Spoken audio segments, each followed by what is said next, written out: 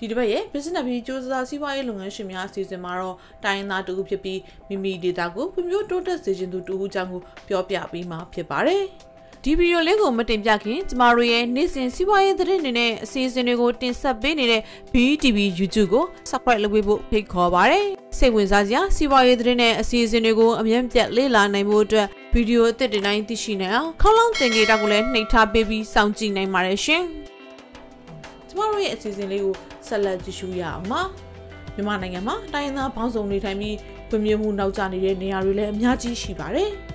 ဒီထဲကတောင်တန်းတွေပေါ်များပြီးတဘာဝသင်ရစတာထွက်ရှိမှုနေပါတယ်သူရဲ့မွေးဖွားရာချင်းတောင်တန်းကိုတိုးတက်စေခြင်းသူတူဦးချောင်းကိုပြောပြပေးမှာဖြစ်ပါတယ်သူကတော့ကျွန်တော်ကိုမှုံပေးပါ business ပြီးကြိုးကြိုးဆားဆားစီးပွားရေးလုပ်ငန်းရှင်များအစီအစဉ်မှကြိုးဆိုပါရခင်ဗျသူကချင်းတိုင်းသားတူဖြစ်ပြီးအလဲတန်းကျောင်းသားဘဝမှာတော့ရန်ကုန်မြို့မှာပညာသင်ကြားဖို့ဖြစ်လာခဲ့ပါတယ်ဒါပေမဲ့မွေးဖွားရာဒေသကိုတော့မမေ့ခဲ့ပါဘူးအရွယ်ရောက်လို့လုပ်ငန်းဝင်ချိန်မှာတော့ဒေသချစ်စိတ်တွေနဲ့အတူဖွံ့ဖြိုးရေးလုပ်ငန်းတွေကိုစတင်နိုင်ဖို့ကြိုးစားခဲ့ပါတော့တယ်။ကျောင်းပြီးတဲ့နောက်ပိုင်းမှာကျွန်တော်ကဒီengineer အလုပ်မှဝင်လုပ်ခဲ့သေးတယ်ပေါ့နော်။နောက်အကြာကြီးတော့မလုပ်ခဲ့ဘူး။ဒါပေမဲ့ပြီးတဲ့နောက်ပိုင်းမှာကျွန်တော်ကဒီမြန်မာ Ingress မှာသင်တန်းတက်ခဲ့တယ်။မြန်မာ Ingress မှာကျွန်တော်ဒီ social entrepreneurship ဆိုတဲ့ဟာပေါ့နော်။ဒီအဲ့ဒီဟာနဲ့သင်တန်းနဲ့ပတ်သက်တက်ပြီးတဲ့နောက်ပိုင်းမှာကျွန်တော်ကစပြီးတော့အဲ့ဒီဘက်ပိုင်းကိုလူမှုအကျိုးပြုတဲ့ဒီလုပ်ငန်းတစ်ခုပေါ့နော်။အဲ့လိုမျိုးကိုကျွန်တော်ပို့ပြီးစိတ်အားထက်သန်တယ်ဆိုတော့ကိုတည်လာတယ်။သူရဲ့သင်ကြားထားတဲ့ပညာနဲ့ဝါသနာပါတဲ့လို့ကြွပြလို့နေပါတယ်။သူ့ရဲ့ဝါသနာကိုအကောင့်ထဲဖော်ဖို့ဖြစ်လာတာကတော့ NGO တစ်ခုဖြစ်တဲ့ဒေသဖွံ့ဖြိုးရေးလုပ်ငန်းတစ်ခုမှာဝင်ရောက်လုပ်ကိုင်ခြင်းရည်မှန်းချက်တွေခိုင်မာဖို့ဖြစ်လာတယ်လို့ဆိုပါတယ်ဒီ NGO တစ်ခုမှဝင်လုပ်ခဲ့တယ်မြန်မာ integrated MMID လို့ပေါ့နော် MMID မှာကျွန်တော်ဝင်လုပ်ခဲ့တဲ့အချိန်မှာကျွန်တော်ဒီခီးသွွားလုပ်ငန်းနဲ့ပတ်သက်ပြီးတော့မှသူတို့ကပြည်နယ်အစိုးရအတွက်ဒီစီမံကိန်းဆွဲပေးဖို့သူတို့မှအစီအစဉ်ရှိခဲ့တယ်။အဲ့မှာစပြီးတော့ကျွန်တော်ဆရာပေါ့နော် Michael Hans လို့ခေါ်သူကဒီအင်္ဂလန်ကသူကခီးသွွားလုပ်ငန်း expert တယောက်သူနဲ့ကျွန်တော်ကတွဲပြီးမှကျွန်တော်ချင်းပြည်နယ်ကိုခီးသွွားစပြီးလုပ်ငန်းနဲ့ပတ်သက်ပြီးတော့ဝင်လုပ်ခဲ့တာပေါ့အဲ့မှာကျွန်တော်တို့ကချင်းပြည်နယ်တပြည်နယ်လုံးမှာရှိတဲ့ရွာတွေရောပြီးတော့ဒီရင်ကျိမှုနဲ့ဆိုင်တဲ့အမွေနှစ်နဲ့ဆိုင်တဲ့ဟာတွေအကုန်လုံးကိုကျွန်တော်သူတည်တနာလုပ်ခဲ့တယ်ဒီလိုလုပ်ကိုင်ရင်တခြားပြည်နယ်များနေသူမိမိရဲ့ဒေသဖြစ်တဲ့ချင်းပြည်နယ်ကိုလည်းဖွံ့ဖြိုးစေချင်ပါတယ်ဒီလိုဖွံ့ဖြိုးရေးအတွက်အကောင်းဆုံးနည်းလမ်းဖြစ်တဲ့ခရီးသွားလုပ်ငန်းကိုလှုပ်ဆောင်မှုစိတ်ကူးတွေရရှိခဲ့တယ်လို့ဆိုပါတယ်ချင်းပြည်နယ်ဆိုရင်ဒီနိုင်ငံခြားသားဧည့်သည်တွေရောပြည်တွင်းဧည့်သည်တွေရောလုံးဝမသွားခဲ့တဲ့နေရာဖြစ်ခဲ့တယ်လေဆိုတဲ့ခါကျတော့ကျွန်တော် okay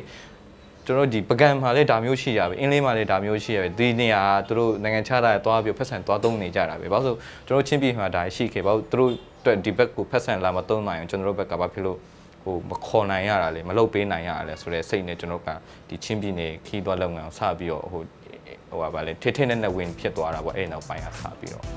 လှပတဲ့တောင်တန်းတွေနဲ့အတူဒေသခံတွေရဲ့ရိုးသားမှုဖော်ရွေမှုရိုးရာယဉ်ကျေးမှုတွေအကြောင်းကိုလည်းခုလိုပြောပြခဲ့ပါတယ်ချင်းတောင်ကိုကျွန်တော်အဓိကရွေးဖြစ်တယ်ဆိုတဲ့ဟာကျွန်တော်ကချင်းလူမျိုးဖြစ်တယ်ချင်းပြည်နယ်မှာကြီးပြင်းတဲ့လူဖြစ်တယ်ပြီးတော့ချင်းပြည်နယ်ကိုချစ်တယ်ပေါ့နော်ချစ်တယ်အဲ့ဒီမှာကျွန်တော်ချစ်တယ်ဆိုတဲ့စိတ်ကအများကြီးရှိတယ်ဘယ်လိုပြောမလဲကိုကတခြားနေရာဒေတာတွေနဲ့ရှင်ကြည့်လိုက်တဲ့ခါကျတော့ချင်းပြည်နယ်မှာအလောက်ကန်ခွင့်လူငယ်တွေရဲ့အလောက်ကန်ခွင့်တန်းဆိုတာတခုမှကိုမရှိဘူးကျွန်တော်ကအဲ့မှာသွားပြီးတော့မှအလောက်ကန်ဖန်တီးချင်တာလဲပါတယ်ပြီးတော့ကျွန်တော်စဉ်းစားတယ်ချင်းပြည်နယ်မှာဗာလဲတဘာဝအတွင်းထွက်ပစ္စည်းတွေတခြားဒီကျန်တဲ့တိုင်းဒေတာကြီးပြည်နယ်ဒေတာတွေလောက်မထွက်ဘူးမထွက်တဲ့ခါကျဆက်ယုံလည်းမရှိဘူးကျွန်တော်ခါကျဘွေပြီးတော့လည်းပဲသူတို့မှာဘာခွင့်လန်းမှမရှိဘူးပေါ့နော်အလုပ်လုပ်ဖို့ခွင့်လန်းမရှိဘူးအဲ့လိုပဲကျွန်တော်ချင်းပြည်နယ်ဆိုရင်လည်းဒီကုန်းတွင်းပိတ်လို့ပဲလူတွေကပြောကြတယ်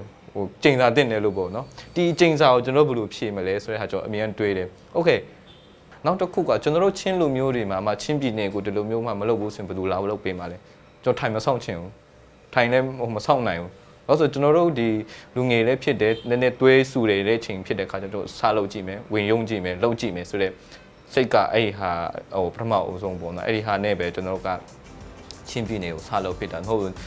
ဒီလုပ်ငန်းကိုရွေးချယ်လိုက်ခြင်းကစလို့ရည်ရွယ်ချက်တွေအကောင့်ထဲပေါ်နိုင်မှုတစ်နှစ်ကျော်စူးစမ်းလေ့လာပြီးလုပ်ငန်းစတင်နိုင်အောင်ဝါသနာတူမိတ်ဆွေကိုလက်ကမ်းခေါ်ယူစတင်လုပ်ကိုင်လာတာအခုဆိုရင်3နှစ်ကျော်လို့လေးနှစ်ထဲကိုရောက်လာနေပြီဖြစ်ပါတယ်2015မှာတိုင်ခင်လေးမှာတက်လိုက်တယ်အဲ့မှာကျွန်တော်တို့ဒီက ခီးစဉ်ဘယ်လိုဆွဲရမလဲပေါ့နော်ပြီးတော့ဈေးနှုန်းဘယ်လိုတွဲရမလဲ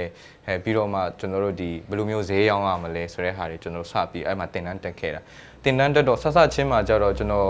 ဒီအရင်လှုပ်ချင်တာဒါပေမဲ့တယောက်တည်းလှုပ်လို့မရဘူးဒီကိစ္စကကျွန်တော်တို့ဒီတယောက်တည်းလှုပ်လို့မရတဲ့ခါကြတော့ကျွန်တော်ကဒီမိတ်ဆွေကိုခေါ်လိုက်တယ်သူတို့ကလည်းဟုတ်ပြီတဲ့ကို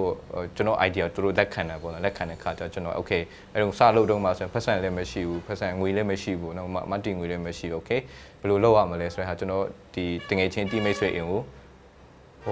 ငှားလိုက်တယ်အိမ်မှာပဲသူအိမ်မှာပဲငှားလိုက်တယ်ငှားပြီးမှကျွန်တော်တငယ်ချင်းတယောက်ကစပြီးတော့ okay ကျွန်တော်စားလုပ်မယ်ဆိုပြီးတော့ကျွန်တော်ဒီခီးသွွားလုပ်ငန်းကိုစပြီးလုပ်ခဲ့တာပေါ့အဲ့ဒါကြတော့ကျွန်တော်တို့စပြီးလုပ်ခဲ့တာကြာချိန်ကတင်တန်းတက်တာနဲ့ဆိုရင်တစ်နှစ်ကြော်တော့တော်တော်အချိန်ယူခဲ့ရတယ်ဟောဒီ2016လုပ်ပြီးရဲ့နောက်ပိုင်းမှာကျွန်တော်တို့ကဖလန်မြို့မှာရှိရ CB တိုက်ဆွင်းရွာဆိုတာရှိရအဲတိုက်ဆွင်းရွာမှာကျွန်တော်ဒီ community based tourism ဆိုရင်ဟာကျွန်တော်စပြီးလုပ်ခဲ့တယ်ချင်းပြည်နယ်မှာတော့တောင်ပိုင်းနဲ့မြောက်ပိုင်းဆိုပြီးနှစ်ခုရှိရမှာချင်းပြည်နယ်တောင်ပိုင်းကခီးသွွားလုပ်ငန်းကိုစတင်ခဲ့တာ20ကျော်ဝန်းကျင်ရှိပြီးတိုးတက်တဲ့လည်းတိုးတက်နေပြီဖြစ်ပါတယ်။ချင်းပြည်နယ်မြောက်ပိုင်းမှာတော့ခီးသွွားလုပ်ငန်းစတင်တာမကြာသေးတာကြောင့်ဒေသခံတွေကိုခက်ခဲစွာလက်တွဲခေါ်ယူနေရကြောင်းကိုလည်းပြောပြခဲ့ပါတယ်။ဖလန်မြို့ကတာရွှင်ရွာမှာပေါ့နော်ဘူချွန်ဘစ်ရွာပေါ့အဲ့မှာကျွန်တော်တို့စပြီးတော့ community based tourism ဆိုတာစလုပ်ခဲ့တယ်။အဲ့မှာစလုပ်တဲ့နောက်ပိုင်းမှာကျွန်တော်တို့ရွာသားတွေကလည်းရွာသားရဆိုရင်လုံးဝပြောရမယ်ဆိုရင်တော့ဒီအတန်းပညာနေကြတယ်ပြီးအတွေ့အကြုံအပြင်အတွေ့အကြုံလည်းနေတဲ့ခါကျတော့ကျွန်တော်တို့ကသူတို့ကိုစပြီးမှ community